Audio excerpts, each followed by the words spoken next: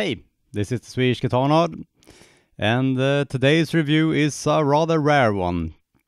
Well, first, it's the first time a company has ever sent me something to review. Someone dared, or was foolish enough, as the manager of the company said, to send me something to review. And well, as usual, I'm independent. There's no strings attached, so I can say whatever I want, and I will. The other thing that's rare is that it's a Swedish brand. It's not made in Sweden, but it's designed in Sweden, and yeah, it's an actual Swedish brand. What do you know? So yeah, it's the green LP Pearl. And well, you can guess what the pearl comes from. It has mother of pearl inlays and pearl all around. The LP, wonder what the LP stands for. And as for the company name, well, green. There was this guitar player, I can't remember his name. Was it Peter Blue, Peter Red, something? Peter, I don't know. So this is basically a very small company in Sweden. From what I know, it's 2 people actually, and they design guitars and they have them made in the Far East. And they are sent to Sweden and set up and only sold in Sweden. So for now, we'll see what this video does with that. So for now, they're just available in the Swedish market. And what should I say more before I start? This guitar is actually in price, believe it or not, it's lower than an Epiphone Les Paul. I will of course compare this to the big brands, the Epiphone and Gibson versions of a Les Paul. And this is cheaper than both of them, believe it or not. Well, let's start then. And well, I'll start at the top as usual. And what do we have? We have these magnificent tuners. Really solid, good, probably the best tuners I've ever tried in any of my videos actually. Very solid. You can tell from the construction of it that it's probably the guitar, since it's probably made by a company that makes guitars for several other brands. You can tell that it's made for vintage style tuners, because these tuners actually cover parts of the binding. But would I rather have the things that fit in perfectly, or would I rather have these wonderful tuners that actually work and seem solid and I don't think they'll ever break? Well, I choose these tuners, of course. You hear me complain about the tuners all the time. And continuing along. Can you believe it? We have a Les Paul guitar with a volute on it. The thing I'm complaining about every time I get a Gibson style guitar in my hand. Someone's doing it right. Wonderful. So this will... I don't think there's very much risk for this headstock to break off in any way. Well, it's a mahogany neck. It has to have the Gibson standard specs, of course. But you have this volute and you have this angle. If you compare this to a Gibson Les Paul, it would be pointing much further down. So yeah, this is made to last. Very thought out, very well made. Yeah, so great stuff. We have something that Squire probably would call a synthetic bone. For the nut, it's very well made. The strings go through it really easily. We have a neck. I'm gonna talk about the dimensions of it later when I talk about playability. But it's a solid piece of mahogany, all right.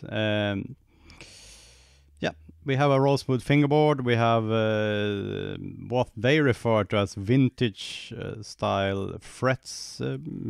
They're not far from medium jumbo actually.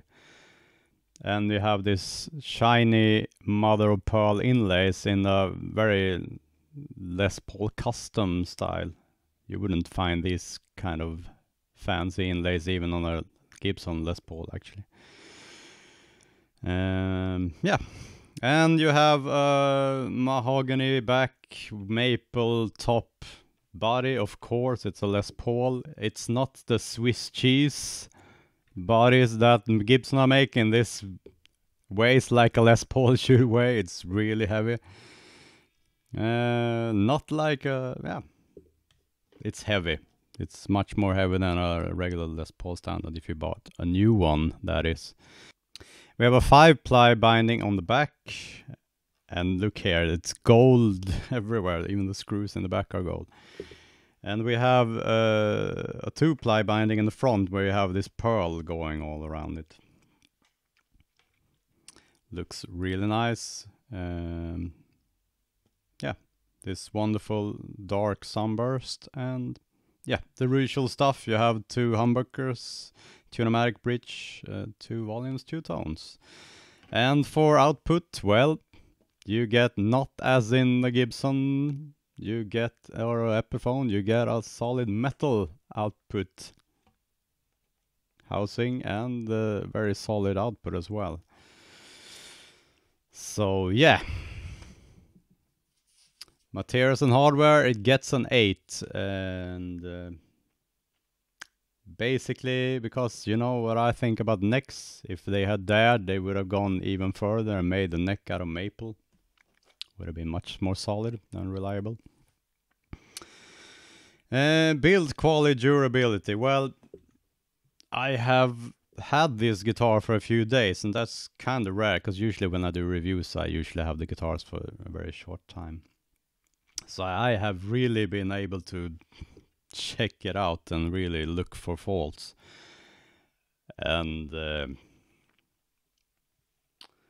well, there aren't any. It's amazing. I mean, the finish is, if you look at like a Gibson style or anything that has like a maple top, any kind of guitar from the Far East, this is made in the Far East, that has a maple top, you'll find that the finish won't be even. It will like spill over at some places, and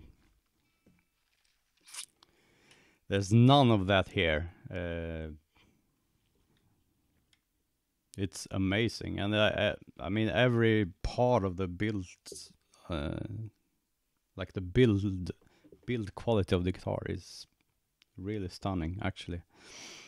So I gave it a 9, and I mentioned the volute and the headstock before, and I don't think there's anything that can break on this guitar.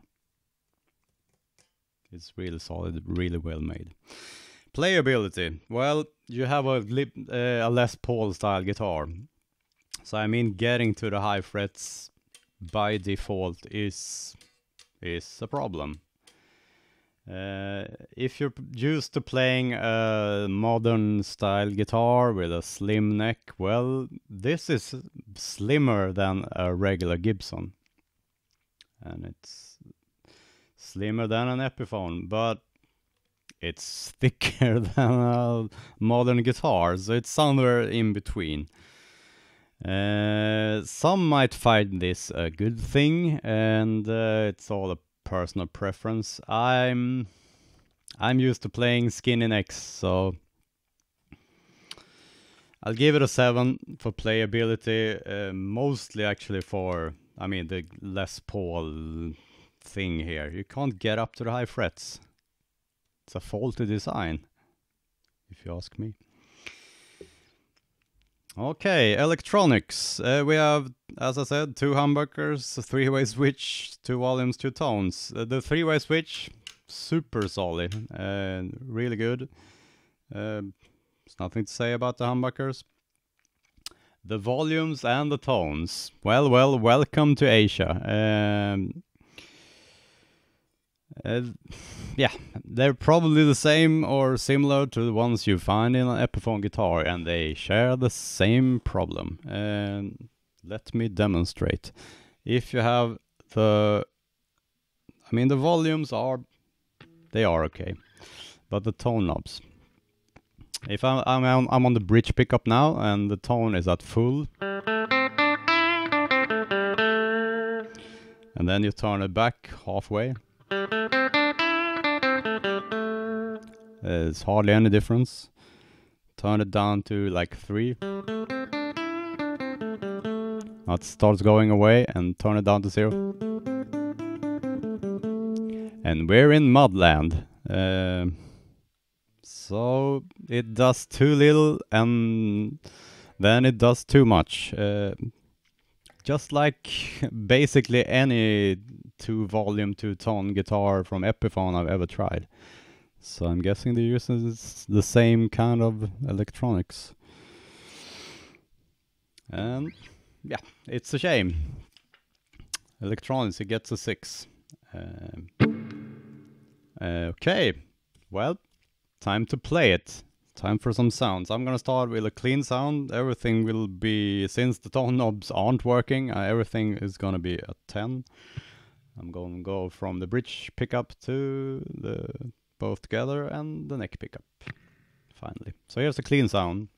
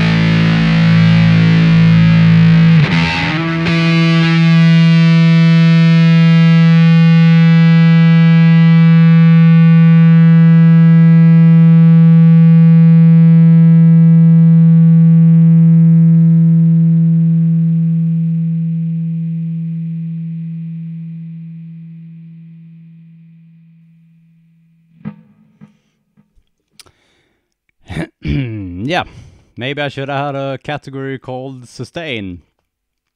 And then this guitar would win. I've never played a guitar with this much sustain ever.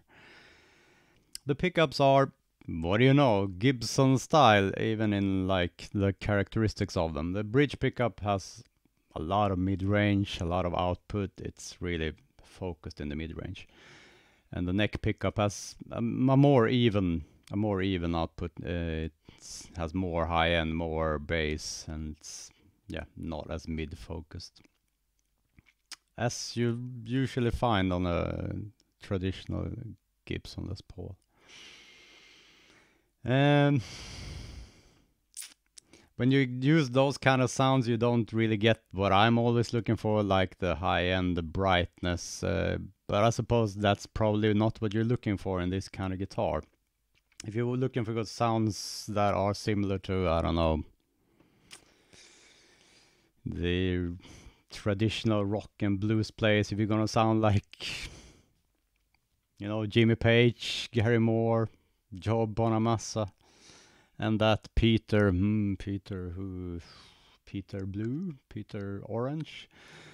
Well, you're gonna find those sounds in this guitar, no doubt about that.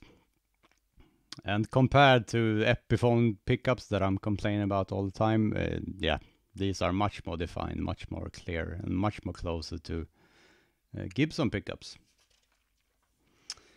I give it an 8 for sounds. I've added a category, and I'm not sure I've done a review since I added it. It's value, and what do you know?